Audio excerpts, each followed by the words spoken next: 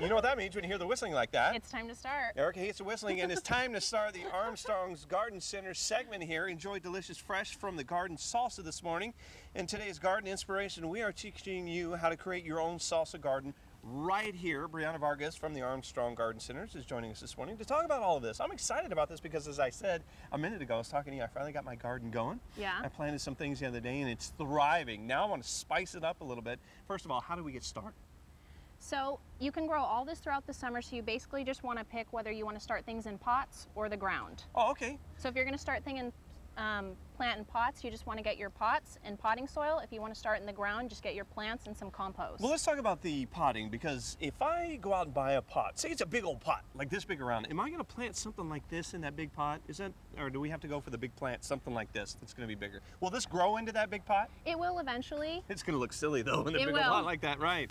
Right. So, okay, so if we get the little pot, start off with a little pot and something like this, and then work your way up to the bigger ones, right? Yeah. As these things grow. I love it.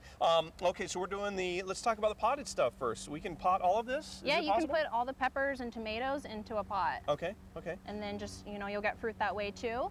So what I brought today is I brought a couple different types of tomatoes and just tons of different types of peppers, whether you want to have like a spicy salsa, medium, or sweet. If you want to get it hot in the garden, you want to start off with this right here. This is what we were talking about. This is the hot one right here. What is this? This is a habanero, so it's pretty spicy. I actually brought some actual habaneros right here. Oh, look at that, yeah, right there. Yeah. You want to taste one of those? No. Because it's usually me. You don't want to taste it? I like things mild. I'm not really a spicy person. Usually they say, hey, maybe they want the anchors want to try this out. But I'm going to put you to the test now. No, you can go ahead. Okay, all right. Oh, that is, yep. You're right, that's spicy. Go ahead, let's move up to the next one. This is a mild one, right?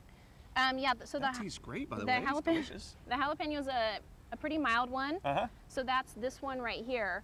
And if you want the same kind of taste, but you don't want it to be as spicy, you can also remove the seeds, which will kind of take the spice away a little bit. Oh, you can get rid of the seeds? Oh, how cool is that? And then we're going to move off to the sweet one right here. This is a sweet kind of mild taste. It's like a bell pepper. Okay. Yeah, so you can, make your pico de gallo with that, just kind of more of like a topping. If you want to make like a salsa or a sauce, you can actually use like the habanero or the jalapeno.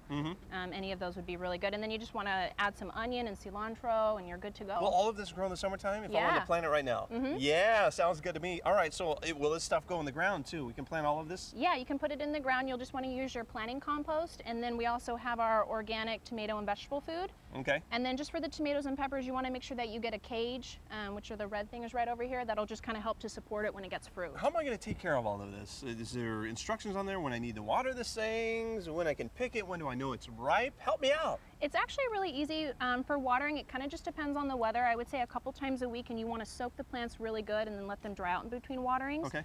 As for when your fruit is ripe, it kind of just depends on size, color, and touch. So they should feel tender. Oh, okay. So this right here is a lime right here. Yeah. This is sort of tender. You can actually grow your own lime trees or avocado trees and add that all into your salsa. We love the avocados. That's such a great mix with the salsa right there. So you have all of this stuff at the Armstrong Garden Centers. We love it. Great stuff this morning. You guys are also offering free classes. Tell us about one this weekend that's coming up. Yeah, we have a lavender class. So how to grow lavender, what you can do with it. It's at 9. It's at all of the Armstrongs. We have 31 locations. Okay. You can also visit our website, armstronggarden.com, for more recipes and tips on growing your salsa garden. Which we put a link onto our website, so we all work together here at fox5sandiego.com. You can just take your chili pepper and click on the See On tab. This is great stuff because, as you said, it's summertime and you can grow all of this right now. Now's the time to pot it or plant it in the backyard. And I got a last question for you. When I'm watering, I just planted them lantanas. When I'm watering, I notice the water like seeps in real quick and then it's gone. Should I let it to where it's like almost flooded? How should I water that? How do I know it's completely watered? What I would do is I would soak it really good so you see the water go down. I'd maybe water some other things, and then I would go back and water it again a second time. Good. So that way soak it really good. Great advice. Thank you, Brianna. Would you like to try some of my salsas that I made this morning? Did you really make this from all of this right here? Yeah, from these peppers. Oh, I thought this was something you went and bought, but no, you made I made it. Yeah, so I brought you some chips. All right. So I have a spicy, mild, and then kind of like just a pico de gallo. I'm not really a spicy guy, but that right there tasted delicious. So we'll go for this. We'll give it a little shot. Kudos to you for making this. Go, Brianna. Yeah, delicious. Okay. First time gardeners, you want to give somebody advice at home real quick before we let you go?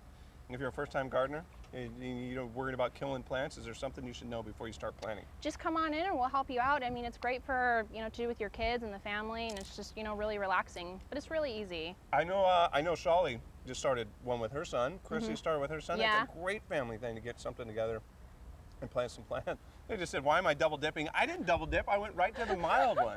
I didn't go for the hot twice. It's okay. It's all for you. All right. Thank you so much for coming in. We appreciate it. No, thank Guys, you. we'll toss it back to you inside. That guaranteed it was all for you, Brad. Thank you. Still